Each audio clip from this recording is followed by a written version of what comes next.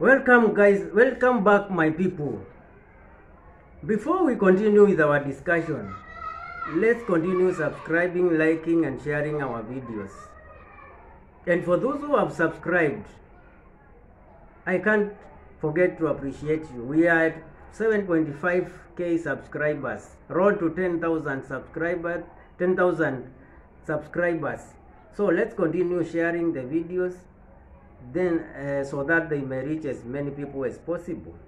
So let's get back to our discussion, whereby we were discussing about fibroids or myomas, and we were in the first type of fibroid, which is called intramural fibroid. So in this video we are going to discuss about the causes.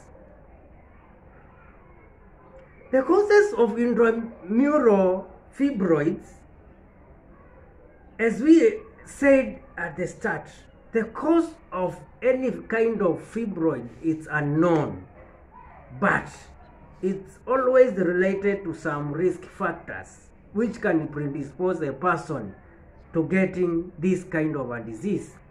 So the exact cause of intramural fibroid is unknown. Many doctors or healthcare providers believe or have the belief that fibroids develop from abnormal muscle cell. I want you to get this. Most doctors or healthcare providers believe that fibroids develop from abnormal muscle cell in the middle. This specifically for intramural fibroid. So as doctors, we believe that they develop from abnormal muscle cell in the middle layer of uterine wall. Note this: when that cell is influenced by estrogen, when that cell is influenced by estrogen, which is the primary female hormone, it rapidly multiplies and forms a tumor. I want you to get this. When that cell is influenced by estrogen, which is the primary female hormone, the cell rapidly, it multiplies faster. So rapidly multiplies and forms a tumor. And the tumor is what we call the myoma or the fibroid. So let's get to the symptoms or the signs, or how you can tell that a person is having an intramural fibroid. So we are talking about signs of intramural fibroid. Generally have symptoms similar to those of other fibroids. So this is a fibroid like any other. So the symptoms are generally similar to the ones of the other fibroids. For example, pelvic pain, low back pain, heavy or extended menstrual periods, bleeding between menstrual periods with the clots. I want you to get this very clearly because most women have this. Bleeding between periods and with the clots. We have what we call pain during coitus or sex. We have increased menstrual cramping. We have increased rate of urination. I hope you get these points clearly. We have swollen abdomen, obvious because the fibroid is getting large. The abdomen will obviously swell. We have lower back pain.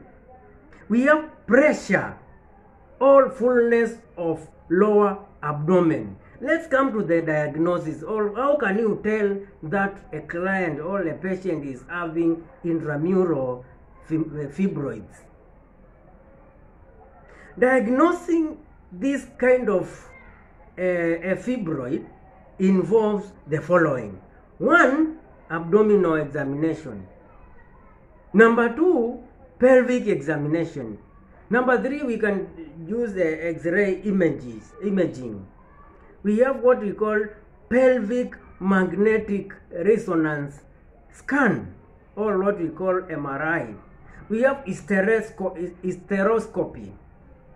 We have what we call transvaginal ultrasound or ultrasonography.